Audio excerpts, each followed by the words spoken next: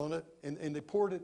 They placed him in a tomb like this, and the Roman soldiers, the Roman guards, stood guard over that. They rolled a big stone over the opening so that Jesus' disciples wouldn't come and get his body and steal his body out of the tomb. But they stood and they placed 2 centurions, one on each side, guarding that tomb. But, and that's the biggest word in the English language, is it not? But, B-U-T. That wasn't the end of the story, was it? So you see at the bottom where it says number 3, turn it that direction. And what you'll see is Jesus standing in front of that tomb and tell the story of how the angel came and how the angel rolled away that stone and how God raised his Son, Jesus Christ, from the dead for you and for me. How that we do not worship a dead Savior, but we worship a living Savior who lives with the Father in heaven and lives in our lives as Christians, as believers in Jesus Christ. That's how much God loved you. He died for you, but he didn't stay in the grave. God raised his Son from the dead, and he is alive today. We worship a living Savior.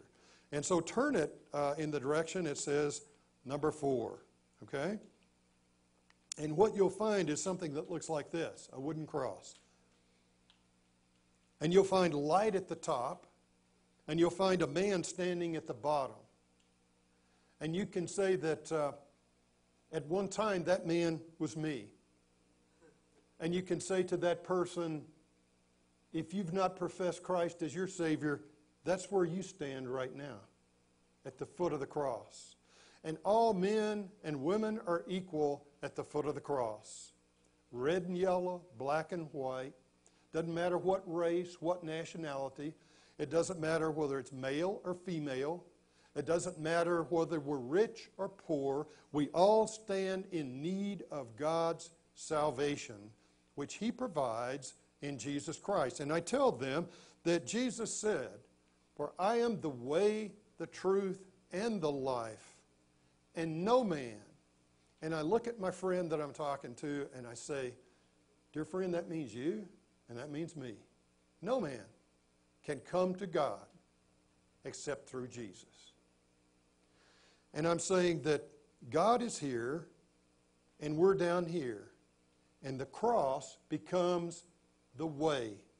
It becomes the bridge that we walk across in faith to receive Jesus as our Lord and Savior. And I said, if you don't have faith, God will give you that faith. He tells us in Ephesians chapter 2 that even the faith it takes to be saved is a gift of God. He gives us that faith. And so then I turn it to in the direction that it says, the very next direction, which is, what does it say, 6 or 5? 5, okay? And it looks something like this. It has heaven at the top, and it has hell at the bottom, or the fire at the bottom represents hell. That's what it is.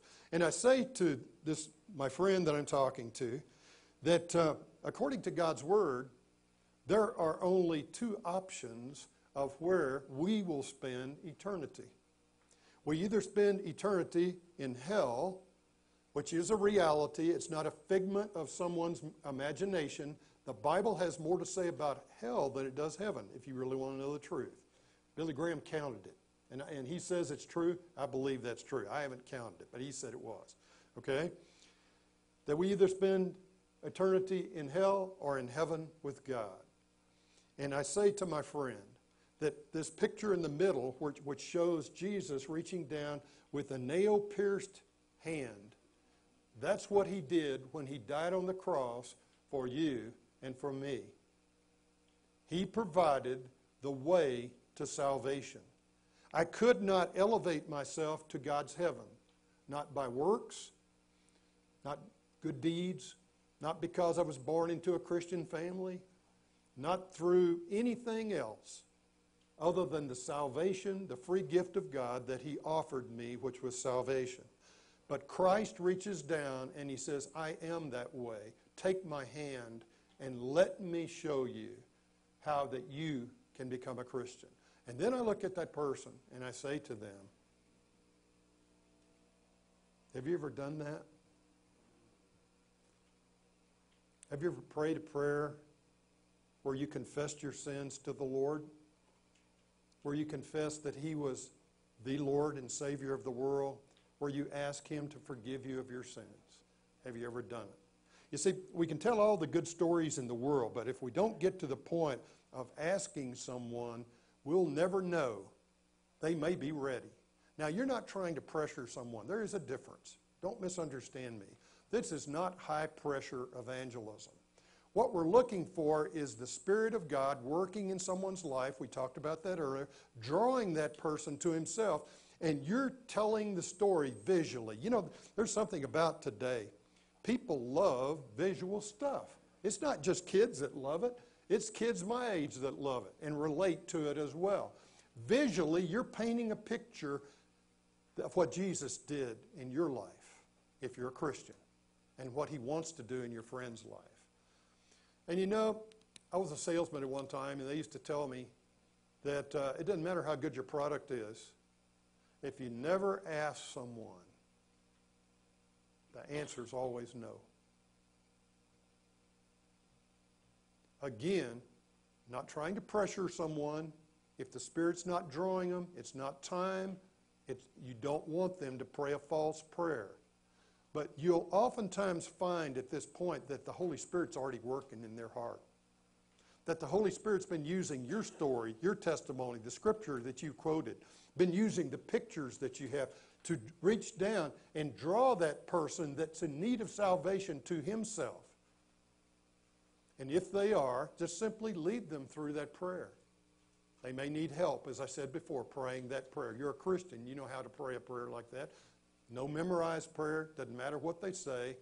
But it's important that they pray and they confess their sins and they confess Christ as Savior and Lord and invite Him into their heart to rule, to be their Savior and to be their Lord. That's very, very important for that person. Okay? Then the next thing has us to turn this again. If they pray and do that, then look at the back, and it looks something like this. It's got a heart right in the middle. And here's what you explain to that person, because you don't just leave someone who's just prayed a prayer like that. You want to help guide them in the right direction. First of all, we talk about the heart. You know, the first and great commandment of our Lord is to love Him with all of our heart, all of our soul, and all of our mind. And He loves us. That's why He gave us Jesus. But we're to love Him. And so the heart is the important beginning point for the new believer in Jesus Christ. They need to understand that that is was a heart decision they made, and that they walk with the Lord committed to Him with a heartfelt commitment. Then I go to God's Word, and I say to them, if they don't have a copy of a Bible, I usually have one of these New Testaments with me, and I give them a copy. I ask them, do you have a copy of God's Word? Because it's really going to be important that you begin, and I always encourage them to start with the Gospel of John or with Matthew or Mark. You don't want them to begin in Genesis, probably if they're not familiar with Scripture. Genesis is a great book to read. Don't misunderstand Kent. But I'm saying for the brand new believer in Jesus Christ, they need to begin with the gospel. They need to find out more about what Jesus did for them, and Matthew, Mark, Luke, and John will tell them that.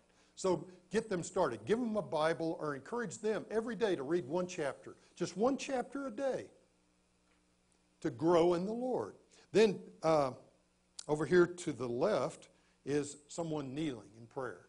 And I say to them, one thing you need to do every day is to talk to God, to pray, to talk to God. That's what you tell them, that's what prayer is. You don't have to memorize a certain thing. You just talk to God every day.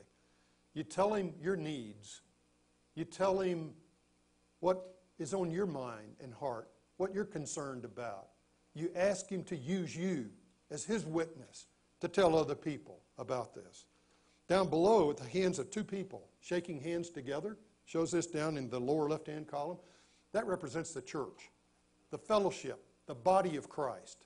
Because that's how we grow in the Lord. We come together and we learn from Bible study together, from body life together, how more mature Christians handle certain situations, and it rubs off on those who are brand new babes in Christ. And that's why the body life is important. It's also important that we can serve Him through the body in whatever talents and gifts He's given to us. We talk about that. That a church is important, so you encourage them. You tell them, hey, you can go to church with me next Sunday if you'd like. I'll be glad to come by and pick you up. Maybe they're not used to going to church. Offer to help them go to church. And then over here,